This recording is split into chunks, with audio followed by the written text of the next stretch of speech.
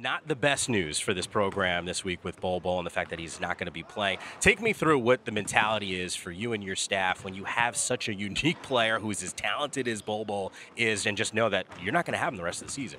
Yeah, it's tough. First of all, Bol was really popular. You know, the Yeah. guys loved him. He was a great guy, easy to get along with, and good sense of humor. So we're going to miss him, you know, just as part of the team. And 21 points and 10 rebounds is hard to replace, too. And he was a unique player and, you know, a guy that, you know, we were just kind of figuring out how to use. You know, I mean, I haven't had a player like that before. And, you know, trying to blend the inside-outside game that he has into our team, you know, was kind of fun as a coach. And he was fun to work with, came to practice every day and worked pretty hard. And then when he didn't and I got on him a little bit, he'd really turn it up. So he was great to work with, and we're definitely going to miss him.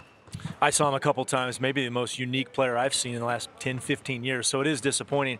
With that said, and I've seen a couple of your games I mentioned, you know, now you move on. You got to get into conference. Other people have to step up. And you and I have talked about this kind of, what's the identity of this team? And as you kind of move into conference play, how do you talk to your guys about that? How do they feel about that? Well, we were searching, even with Bol and Kenny, you know, we were searching for an identity. A lot of new guys, a lot of new faces, and, you know, our ball movement wasn't good offensively. We still have a lot of work to do there. You know, defensively, we were pretty good. You know, with Kenny and Bol protecting the rim, you know, we did some pretty good things defensively. We had a couple bad outings, but all in all, defensively, I thought we did some really good things. But and on the boards, we've been inconsistent. So our consistency defensively on the boards has to get better. Our ball movement has to get much better. But it's a work in progress. And now we're without a couple critical parts of that. We're just going to have to make some adjustments and go.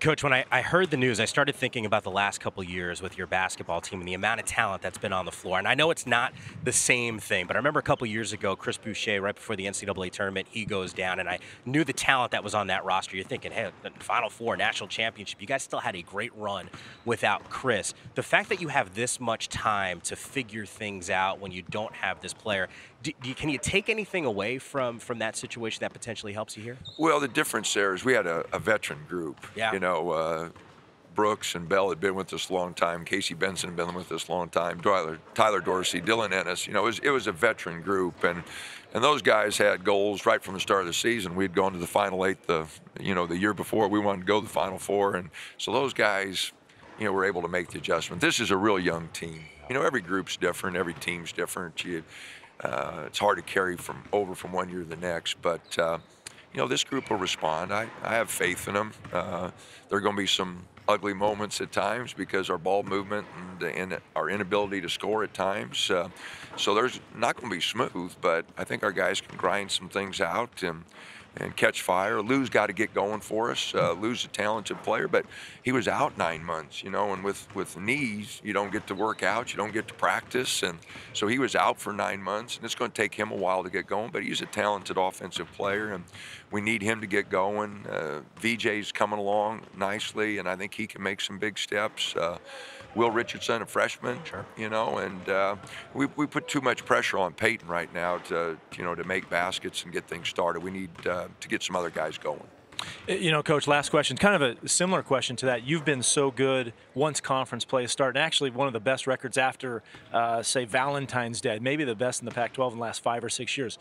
Why have you guys been able to kind of turn it on later in the season? What have you been able to do to kind of get these teams right as the season goes? Well, we've had really good players, and those guys have worked with us, you know, and as I mentioned, every team's different, but we've been fortunate to have some guys that really have stayed with it and have gotten better, you know, as the year progressed. And, you know, we got healthy at some of those times, you know, in some of those teams we weren't healthy, you know, early, and we got healthy late. And, you know, this year we're not going to be healthy. You know, it just is what it is. And I told the guys that, fellas, you just got to move on.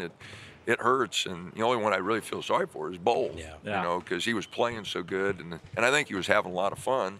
And so I feel bad for him. I feel bad for Kenny. Kenny was having a good sophomore year, and I don't know how long he'll be out, but eventually we'll get him back, I think, this year yet, and that'll give us a big boost. But we're going to miss him defensively. He was a presence in there, and so right now, Francis is going to have to step up.